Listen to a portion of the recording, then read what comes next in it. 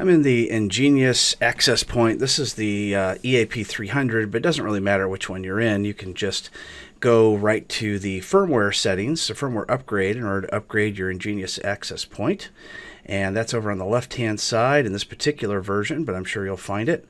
And once you click on there, it's going to ask you to choose a file to update, and it's also going to say the update currently, what that is right now, so you make sure you find something newer than that. Well, let's start out by going to engeniustech.com and let's find our firmware update. So let's go to Products and then go to Indoor Access Points and Bridges, or whatever it is you're trying to update. In my case, it's an indoor. And then from here, we're going to go to the EAP, scroll down to the model yours is, and click on Product Details. Once we're on Product Details, scroll all the way to the bottom, and you'll see Downloads.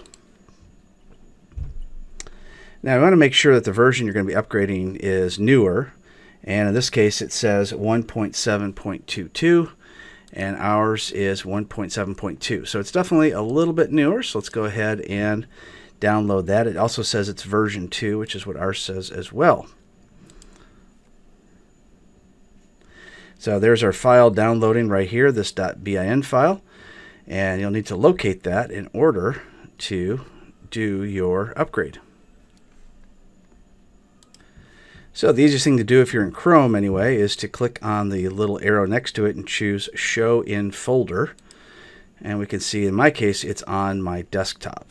So we know where to go look for it when we do the upgrade. Now we'll go back to our access point and choose File. From here we'll go to our file, EAP 300, and we will let it update. And it could take a few seconds, it could take longer, it could take a few minutes. You just got to hang in there. All right, once the file shows up, we can go ahead and choose Upload. Now we can choose Upgrade. And after about a minute, it says it was upgraded successfully, and now it's going to restart. All right, we're back at our login after about a minute of rebooting. And there we go. Let's go down to our firmware upgrade, and we can see now we're at 1.722. So that's how you upgrade the firmware for an Engenius access point.